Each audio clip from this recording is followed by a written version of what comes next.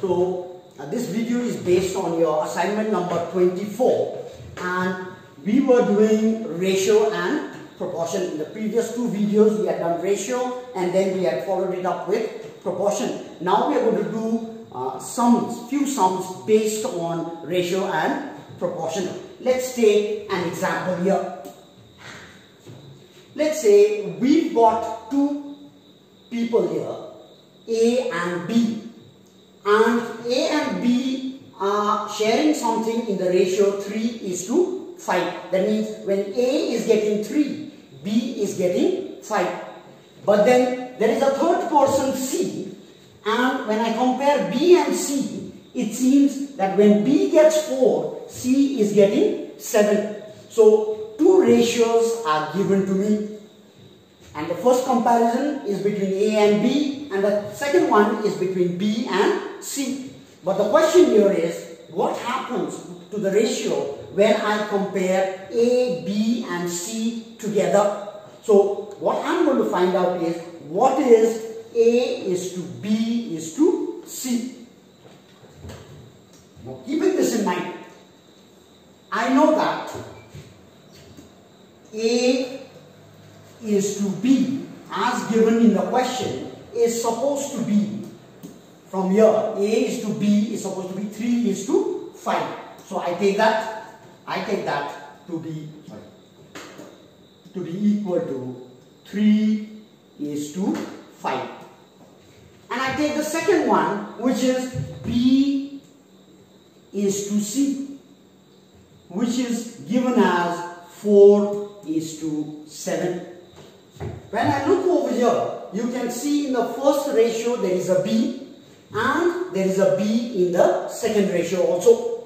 Now these two are supposed to be equal. B always has to be equal. But when you look at it over here, these 4 and 5 cannot be equal. So I have to make two of them equal. The easiest way to do that is to find the LCM between 5 and 4. So the LCM of 5 and 4 is supposed to be 20. So let's write that down over there. And it's 20 here. Now, you can see what I have done is, I have made this B and B similar now. B and B has become 20 and 20. When it becomes 20 and 20, definitely A will change. So what I do is, 5 will go 4 times to 20. 5 is going 4 times. Multiply the first one with 4. So 5 4s are 20, 4 3s are 12. So I get my first number there. I go to the next one. 4 will go 5 times, and 5 7s are 35. So now I have a complete one. So this 12 automatically becomes A. This 20 is B. This 20 here is B. And this 35 here is C.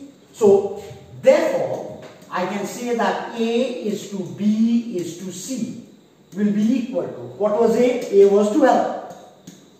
Is to, B was supposed to be 20. Is to, C is supposed to be 35. So this is when I have two different ratios given, and then I have to find the ratio in terms of 3 people. I have another example here. The ratio between A and B is given as 1.5 is to 3.5, and the ratio between B is to C is 5 is to 6. But this time I'm comparing not A is to B is to C, but I'm only comparing what is A is to C. So in this case, now for the first one I have is A is to B. A is to B can also be written as A divided by B. A divided by B, so which is equal to A is 1.5 divided by 3.5. Going to our decimals, both can be shifted one step to the right, so that it becomes 15 upon 35. 15 upon 35 can both be divided by 5. So this will become 3. 5 3s are 15 and 5 7s are 35. So I can say that A by B is 3 by 7. Similarly, if I go to the next one, which is already given, B is to C will be equal to same as B upon C, which I can write it as 5 upon 6. Now taking this, over here I can say, therefore A upon B multiplied by B upon C. Now I have to find the value of this. Now why am I doing this? According to the question, I am supposed to find A by C. Now if you look at it over here, B and B can cancel. One is in the numerator, one is in the denominator. Two of them can cancel. So I'll actually be left with A upon C. A upon C would mean A is to C. So that's why I'm finding this out. Now, what was A upon B? Now, let's have a look at that. A upon B was 3 upon 7. So I take that as 3 upon 7 multiplied by what was B upon C? B upon C was 5 upon 6. I can cancel here. 3 1s are 3, 3 2s are 6. So my final answer is 5 upon 7 2s are 14. Now what was this?